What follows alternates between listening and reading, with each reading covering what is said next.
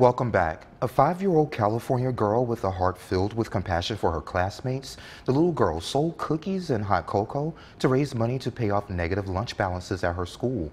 Mary Lee Moore has the story. Coloring in her classroom at Breeze Hill Elementary School, this shy 5-year-old girl has a big heart and a worthy cause. So they can have lunch and snack. But lunching and snacking takes money, so Caitlin Hardy hatched a plan. I can give money to the lunch people that don't have money. It all started when Caitlin overheard another student's mother saying she was having a hard time paying for something.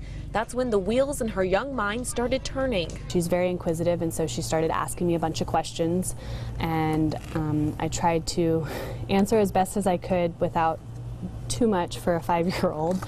And just explained to her that some people aren't as fortunate as us. So Caitlin decided she had to help. Her idea was, could we do a hot cocoa and cookie stand? And I said, let's do it. They were cookies and a snowman and a snowflake one. She worked hard. She sat out there for probably about 3 hours and sold through all the cookies, all the hot cocoa. But even after 3 grueling hours of peddling delicious cookies and hot cocoa, they still had to find out if donating was even possible. I just left a note saying my daughter held a hot cocoa fundraiser over the weekend and would love to donate the money to any of the negative accounts. The money Caitlin raised paid off the lunch balances for 123 students. And right on time for the Christmas season, Caitlin is seeing firsthand how far an act of generosity can go. Her actions do create awesomeness.